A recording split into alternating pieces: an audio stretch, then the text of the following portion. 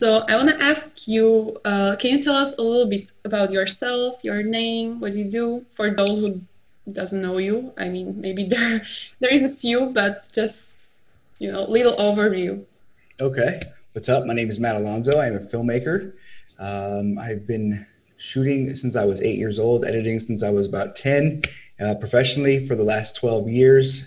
And my most notable work is music videos. That's what seems to get everybody excited. Although I've done pretty much every type of project besides a long form narrative. And yeah, so that's me in a nutshell. Do you think it's possible to get into industry or make a living from video making without entering the film school? So right now, I believe that you can get into the industry without film school. A lot of the people that I came up with, there was about half of us that went to film school or some sort of college, and then the other half who didn't and kind of learned on their own. Sorry. Um, so there was always that little divide, and those people thought they knew it better. We thought we knew it better. For me, college was film school. For me was something that was keep for me, film school really kept me on track. I didn't have a ton of money, so I couldn't really afford to go to film school. So I went to a city college, and I was kind of just messing around. And I started getting really good grades on my buddy's projects, who was actually in film school. And he told my parents, like, hey, you have to figure out what you have to do, get this guy over here. So when my parents decided to let me go to film school, or pay for film school, I knew it was like super serious. So I took it really serious. So I got the most out of it, and I wouldn't be where I am today without it. So that's why for me personally, there's no way I could be where I'm at without that 3 years of education, that 3 years of just basically just harnessing my craft and like, growing up a little bit. But yeah, I think right now just grab a camera and go out there and shoot. And, YouTube, there's so many, you know, so many classes and things available. You just really have to know what you're looking for, because I feel like everyone's looking for like the editing techniques and like these camera techniques. But, for my film school is really about, storytelling and visual storytelling with, with images and really just all the things from color science to frame, to the framing. Those are the things that really matter, but some people just have it inherently. So I definitely think you don't have to go to film school. And right now, I don't even know film school to recommend, because college is so expensive, and I don't really know one that I would say, yeah, this is the one. So Yeah, tell me about the money. yeah, I know. I mean, I guess it's yeah, I think it's yeah, also different. Like it depends, like in which country you're studying. Because, for example, I'm studying right now in London, and I think it's different than in America, because here they leave you to do everything by yourself. Like yeah, they're kind of giving you the project, but they're not leading you that much. yeah. I don't know how it's in America. Like, Well, I went to film school 12 years ago, and my film school was really expensive. I think I ended up, it was 3 years BA. It was a full year round. And I think I ended up, it was like 85. But some of my friends were like 120 because they took out money to live and everything. So it was a lot of money, And some of my friends actually, there's like 2 or 3 from my graduating class that actually ended up in Hollywood or doing something with the degree. Everyone else pretty much ended up back home working at a cell phone store or something. So for those people, I really felt bad for, because I felt like they loved movies, like they loved watching movies. They didn't really love making movies, and they just spent 120,000. You know, but for me, at the time, I didn't really like school, because I'm like, yo, just give us a camera, let us go shoot. We know what we're doing.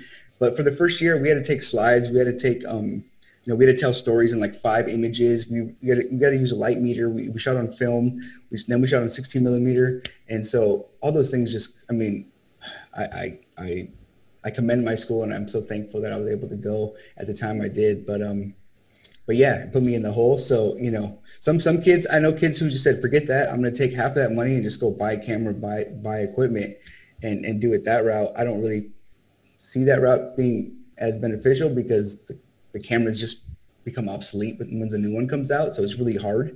Not that my degree meant anything, but just the education, the connections, and for me, the time to mature and kind of grow up a little bit. and have you tried every role in the school, or you were focused on one role for the whole time?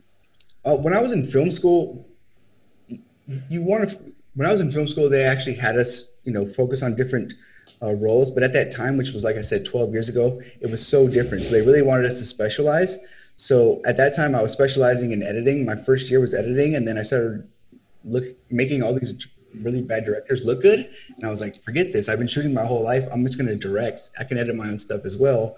And so then the next 2 years, I focused on directing. And obviously, I've been editing everything. I've edited 300, 400 projects since I got out of school. But I did learn how to produce, AD'd, set design. I mean, everything, DP. So that was fun. It was just fun to just kind of, because you want to be able to have that vantage point to be able to explain whether you're, depending on what position you are, you still want to be able to communicate. So you want to know a little bit about that other position so that you're able to, communicate properly. So that was fun. You often do one-man show, right? So what do you think? What's your point of view? What are the positives and what are the negatives? Well, I mean, for me, for me, I didn't. For me, growing up, I really didn't have a lot. My parents were, middle to low, low class. Like we were just kind of, I didn't know that we were like that at all. But I had everything I absolutely wanted. But I didn't have a lot of things to make films or to make things with. I just had a hand-me-down camera or hand-me-down lights or just whatever was around it. So I got used to making making something look really big out of nothing really. And so it does have its disadvantages. I mean, I can grab a camera and I feel confident just within myself. I can grab my cell phone and I know I can go and shoot and edit. It's not something I prefer. For me, filmmaking is a team effort. Especially when you get to like a certain level, there's so many key positions that bring their own element, and without that, it just doesn't. It lacks that power. Is it? Are you able to reproduce it? Possibly. It's going to take you a lot of time as far as pre-production. If you're a one-man show, like a lot of time to emulate what somebody else might do with a 20-person crew or 10-person crew. It just depends on what it is too. You know what I mean? But like when you're talking, set design, wardrobe, DP. You got electric. You got 10 people on the electric crew. You know what I mean? You got your your jib arm. You got all these things moving, which a lot of my sets are like that as well. So I don't prefer to go out by myself, but I know that if I do stuff by myself. Like actually, I was in London with Nipsey Hussle, 8 years ago, and I shot that all by myself, and I shot a whole documentary series by myself because I was one of the first ones to shoot on a 5D and the 7D for like the music videos and documentaries and all that type of stuff. So once I knew I could shoot like that, I was fine, but it still lacks if you look at something like Celebration or Martians vs. Goblins and you look at something that I shot by myself, you can totally tell there's a difference. So it's a different level, right? Because I wanted to ask you, like, if you see some differences when you are by yourself, like in the product, in the video, or you would not even notice. Yeah, well, it just depends on what it is. You know what I mean? Like Celebration, the video with Game, it was an exterior video. And it was just a picnic. The video looks like a picnic, but it was 3 days. We had 20 Ks out there. We had 40 by Silks. We had 2 Alexas. We had it was a full 40, 50 person crew, and so that's really the look of that compared to me just grabbing a camera and going shooting a picnic or a barbecue. Yeah, but a lot of people just don't even. They're like, "How did you have so many people?" They're just hanging out at the park. I'm like, and I show them the behind the scenes. But there are some things though, like a lot of my first videos. I wouldn't say I shot one man band, but there was like 2 or 3 of us. You don't need a ton of people, but you definitely need a couple creative heads to collaborate with. Can you imagine, like nowadays, you would shoot some project on your phone instead of the professional camera? Do I? No, if you do it, but can you imagine to do it? Like, would you do it? I would do it, absolutely. I think, for me, equipment doesn't really matter. I really don't care about the equipment. I'll shoot on anything. And people always ask me, what's your favorite camera? I'm like, whatever works. Obviously, each project, depending on what the narrative is or who the target audience is, or what the overall, feel and vibe I want to go with, it's going to depend on lenses and this, like, and this and that. But as far as like overall favorite, like anything that works, and I have no problem shooting on a phone. I remember I was in film school, and now I was my senior year, and we had little chocolate phones. I don't know if you remember, like there was a little chocolate phone. It just had a little boop, and our teacher was like, "Hey, you see this? You're going to end up watching movies on this. You're going to end up watching videos, and you're going to be." We all looked at our phones and just started laughing. We were like, "You're out of your mind." And then, a couple of years later, we were like, "Wow." It's But yeah, a couple of my friends actually shot music videos on it. They'll use like certain apps, film apps, and things like that. But yeah, one of my buddies, Taj, he shot a video for Fabulous, which is a pretty big rapper. He shot it all on an iPhone. So yeah, I mean, there's movies that shot on an iPhone now. So and especially if you can find a way to make it something that is almost like a POV, or something where the phone is actually like, used in it, that's pretty cool too. But like, as far as like having your camera and then having like a 50mm lens with this and that, and then you have like a Ronin, and it's like, I'm like, what's the point? I see people do that. I'm just like, at that point, it doesn't make any sense. At that point, it doesn't make any sense. Yeah, because it's not phone anymore. Yeah, exactly. It's retarded, but teach his own. Teach his own. What do you think are the most important things during making the music video? What are the most important things to keep in mind? Okay, well, the most important things to keep in mind when creating a music video, first you want to do your research, your market research, figure out who your artist is. Yeah, you may think you know them, but you really need to dive deep and figure out, some of their last videos. Really just kind of do your research and figure out who their brand is, who their brand is now, who their brand was. The last thing you want to do is write an idea that they've already done. You really want to study that person, not necessarily you want to emulate or copy anything, but you just want to get familiar with, what their brand encapsulates. And then you want to figure out who their target market is. Do they want to cross genres? Do they want to, go to the same audience, but a little bit harder? I mean, what's their message? What do they want to do? Because at the end of the day, that's all the music video is just another advertisement for that brand, to hit a certain demographic and to convey a message, whether that's, oh, they're cool, or, oh, they have all the girls, or they have all the money, whatever it is, it's a message, and so you just want to figure out from either the artist or the label or whoever's going to be the point person, kind of, not necessarily, they probably won't even know, but you just want to,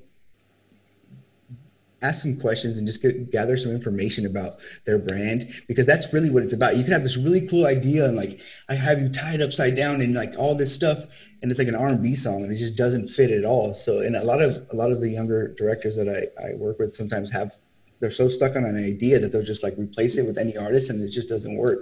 So it's really, you want to just create the best idea for that brand or for that artist, and figure out what they want to do with it, what they're trying to do. So that's what I would say is the most important thing. So the pre-production is for you really important, right? Because you are, yeah, it's like the most important part. Do you enjoy it? Well, I mean, the way it goes normally, especially nowadays, it's kind of like, hey, here's the song. They'll send you a solicitation, and sometimes they'll be like, hey, Wiz Khalifa, 40,000, shoots in a week and a half. I need treatment by tomorrow. So, you have to write an idea. Time for pre-production. Yeah, well, you write the idea that gets approved. Say you write an idea, it gets approved maybe in a day or two, and then you get like 4 days of pre-production. But at that time, what for me anyways, what I'll do is I'll end up writing an idea that I don't need a ton of pre-production. I'm not gonna write an idea that I know I have to shoot in 5 days. That's gonna be like a timepiece where everybody needs wardrobe, or we need a certain set, or I need to build a set. I'm not gonna do that for something like that. Sometimes you get solicitations and they'll say, hey, it needs to shoot by, a month or whatever. And those are a little bit better, although they usually don't even pick the person until like a week before anyway. So it's always a mess, but you just got to prepare for that, prepare your team for that. And pre-production is great if you get the opportunity. But, sometimes it's hard because, you have your DP, you have all these people coming in and you want to do scouts, you want to do all these things, but you got to pay them for that. So the budget goes away really quickly. And I know there's going to be some enthusiastic filmmakers going, oh man, I would never charge for a scout. well, it's not your 15th year or your 20th year, and I'm calling in a DP who's 5, 10 years my senior, and I got to, hey, you want to come over here and scout for free? Like, I don't even. It's just kind of a, it's Yeah. just etiquette, at that point.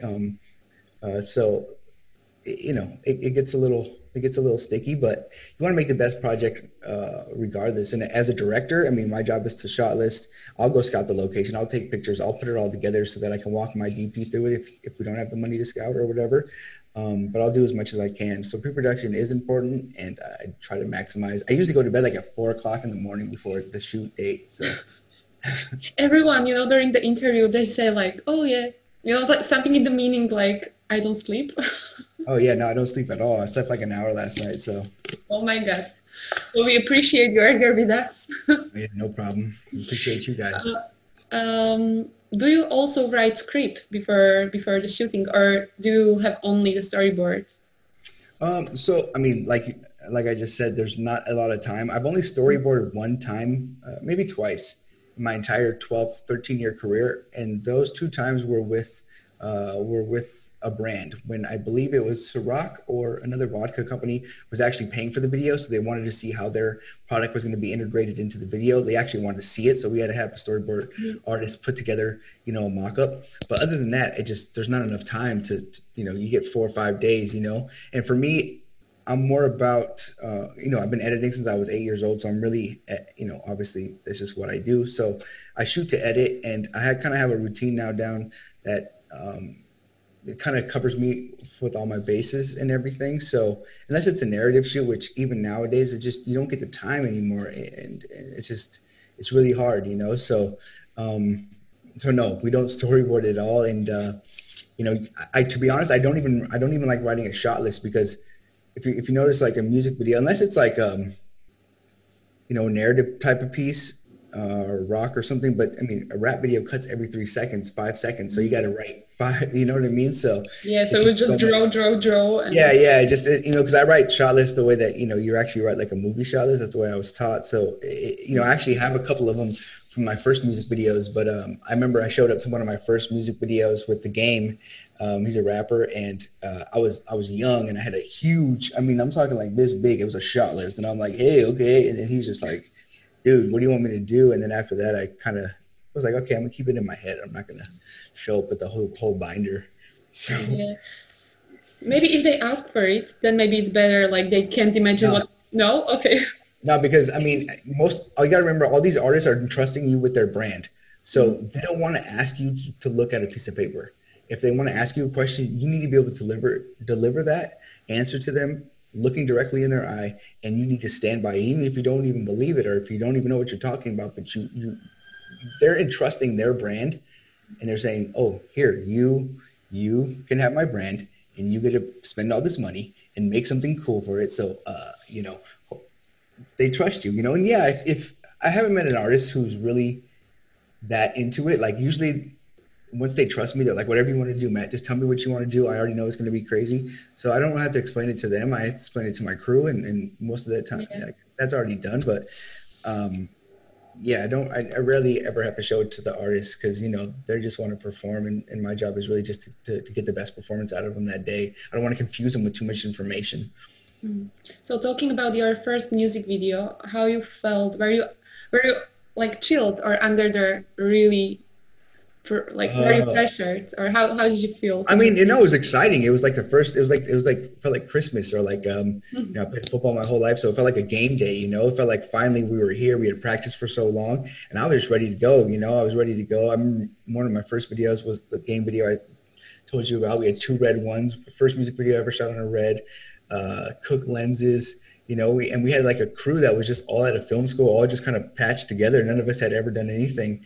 And yeah, we knocked that video out of the park for Interscope, and then we did Soldier Boy, turn my swag on, and Charles Hamilton, Fly Like a G6. I did like all #1 videos, like back to back to back, and they were all relatively cheap, but it was exciting. It was fun, something new, and I was finally being able to show my talent to the world, and that was really important. And obviously being able to do it with all your friends and growing tighter with each passing video was amazing as well. So yeah, I was really excited. I can't say I was ever nervous. I don't think I was ever nervous, because by that time I was so well prepared, and I could already see the vision in my head. I could see the video, so there was nothing to be nervous about. I was a little frustrated when things didn't go as planned, which they don't, but I didn't know that till, a couple of years down the line. So, but no, I was excited. It was fun.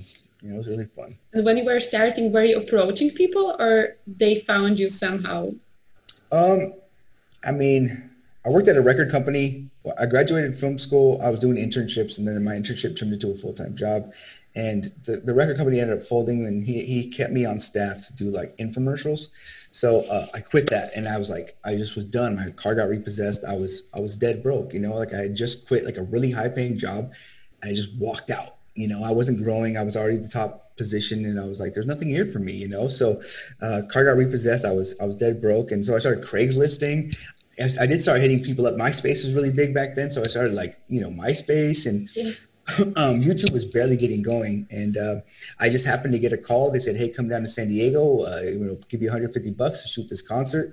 No problem. We drove down there, and Lil Wayne was the headlining act for this group that I was filming. They were actually, they were opening up for him, and so I loved Lil Wayne at the time, so I talked to the management, and everyone talked to the management, and eventually they let us shoot. And I took it home that night. I edited it, put it on YouTube, Lil Wayne official music video, and then that pretty much blew up. And DJ Ski hit me up, and then we connected for Ski TV, which was one of the first YouTube channels back in, what was it, 2008.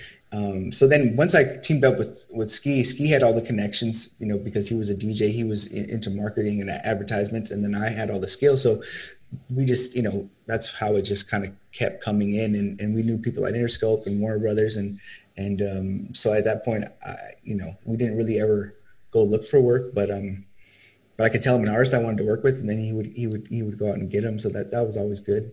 Like when let's say you make the project, right? Like on the budget and some video, and then you want to what's the next step of that? Because you want to promote it to the bigger productions. Oh, yeah. I mean, well, so I mean, it really depends on how much the budget is. I mean, for me at this point, pretty much anything under like 10 to 15,000, I'll do on my own.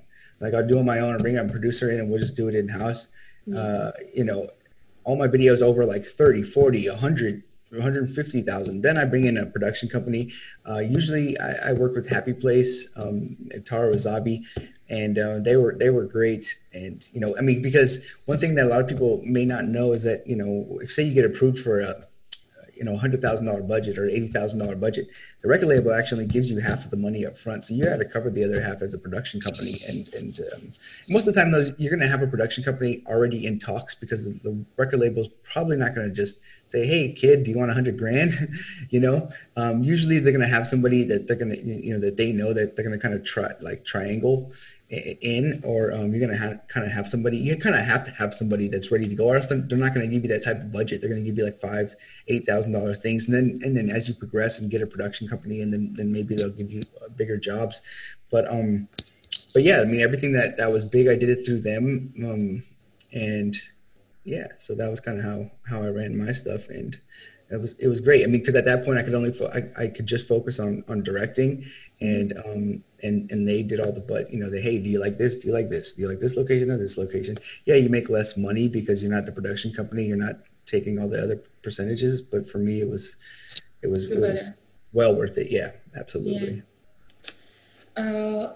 Do you usually use natural light, or do you work with a natural light, or you use? I mean, I'm a filmmaker. I'm like a gorilla, and like super Hollywood. I'll sit in my chair all day too. Mm-hmm. I'll work with whatever. I don't matter. It doesn't matter to me at all. As long as the story's there, the emotion's there, it evokes emotion, it creates emotion, and there's something worth substance there. It just depends. I mean, for instance, Chris Cornell, Long Gone. It was a video that I shot with him. R.I.P. Chris Cornell. He was from Savage Garden, and my first rock video, and we just shot it out, all exterior, no bounce boards, no nothing, just a red.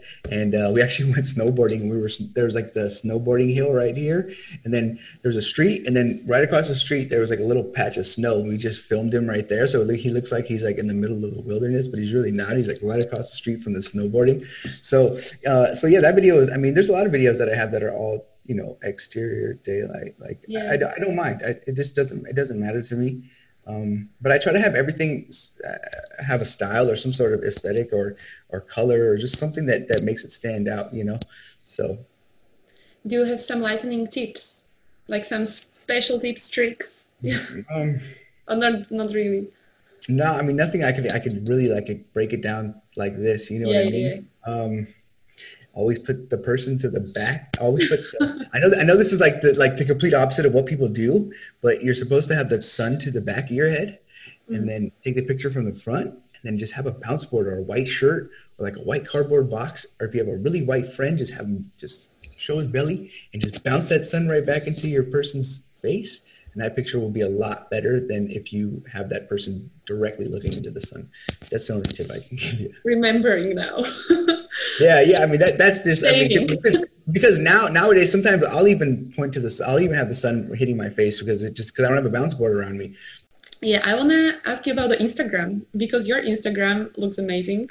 Trying to And DM me? Are you trying to get up my? Thank you very much. and it's so important like nowadays to Yeah, I keep guess. it, like to work on your Instagram to promote yourself in a good way. And yeah, so how do you maintain your account? Is it like, does it take a lot of time? Because yeah. I mean, for me, I've always had a brand. I mean, my MySpace was branding. The first video that got known, which was Lil Wayne Gossip official music video, was all branding as well. And then when I was over at Ski, he was a genius with marketing. We used to go on like private jets, and we'd bring 2 or 3 outfits with us, and he would tell me to do it, and then he would take pictures and we would post them when we were doing anything. So it was, I learned a lot of stuff like that. And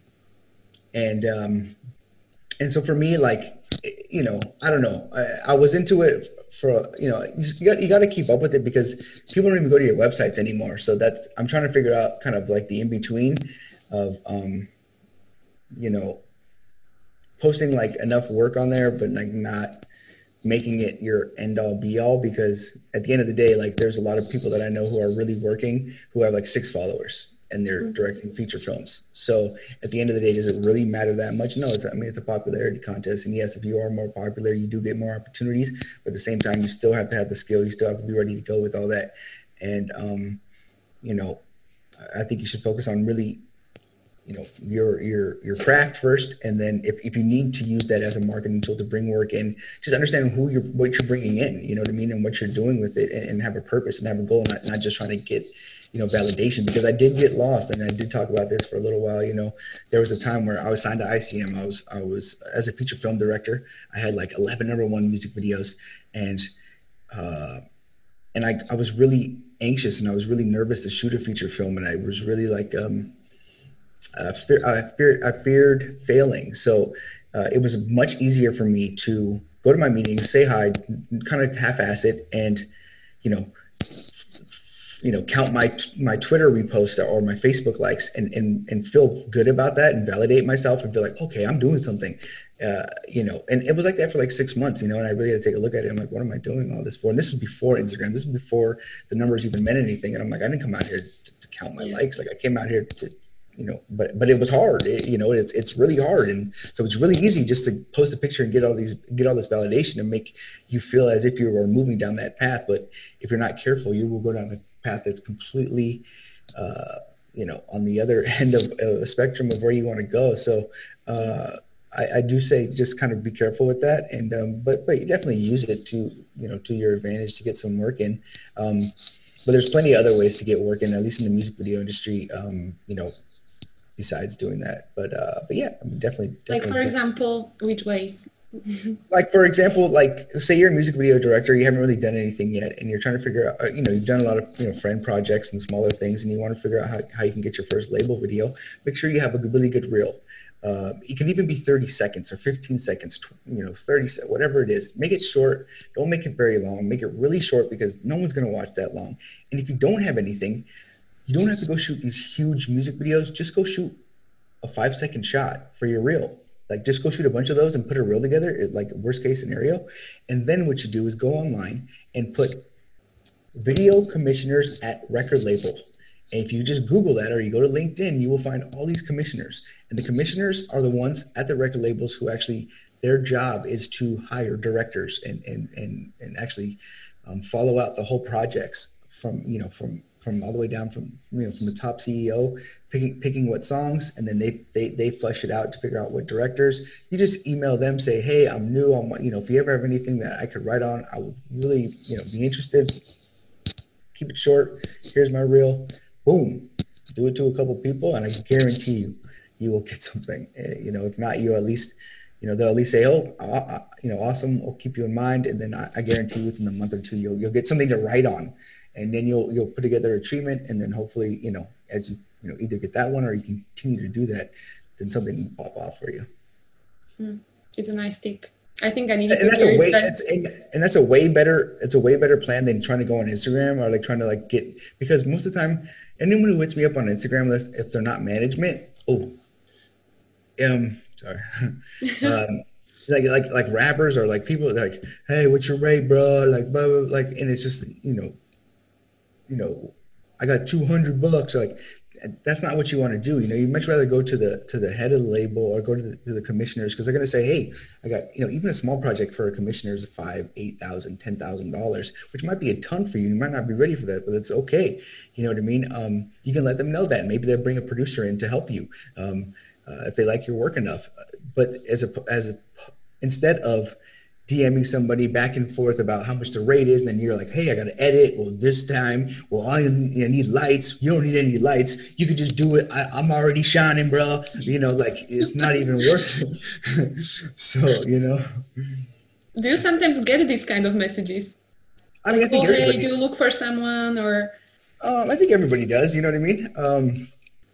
Like, it's just yeah, I mean, I think like for instance, my dad, I brought my dad to a lot of music videos and my mom, and before they came to a music video of mine, they didn't know what a set was like. They were like, man, all this stuff is rented. The jewelry's not theirs. The clothes is not theirs. That car's not theirs. And they didn't know that. They didn't know that until they went to a video. So a lot of people don't understand what it takes, and that's okay. You know what I mean? It's but I always ask, there's a couple of questions that I think this is the best way to navigate the contacts. First, you want to ask them, when do you want to shoot? When do you want the video released? Or when you're looking to have the video released? What's your budget? Do you have any creative ideas? You ask them those questions, and they're going to say, well, what's your rate? Don't respond. Like, at that point, it's over. You know what I mean? Like, because they're not showing you respect. They're going to micromanage. It's going to be a pain in the ass the entire way. They're going to have some whack idea that they're already going to go with. They're going to give you $200, and they're just going to micromanage the whole thing. It's going to be pulling teeth. So if they can't answer those questions, when would you like to shoot? When would you like to have the video released? What's your budget? And do you have any creative ideas? If they can't even just give you a couple of blurbs on that, then automatically it's going to be a complete headache. Now you can do the project. That's at your own risk, but just know that project's going to be a hell zone. Yeah. Do you have something you would like to share or to tell our audience? I mean, I just say, the only thing I can tell you guys is to have a vision. What I always say is just have a vision. Don't have a dream. Goals are just little markers. The vision is the end all be all, and you really want to be able to see wherever it is that you want in life, whether that's a family or whether that's a certain career. You want to be able to see yourself there, and then work your way backwards, and understand it's going to be hell to get there. You're going to encounter everything that you always tried to ignore and skip and turn away from. It's going to come at you, and it's going to come at you full throttle, and it's going to ask you if you really want this or not. So be prepared for that. And if you really want it, then you'll get there. You know what I mean? But the journey is the best part anyways. Once you get there, you're like, okay, that's already okay. What am I doing now? You know what I mean? The journey is the best part. So enjoy it. Definitely enjoy it. So Love it. yeah. Thank you.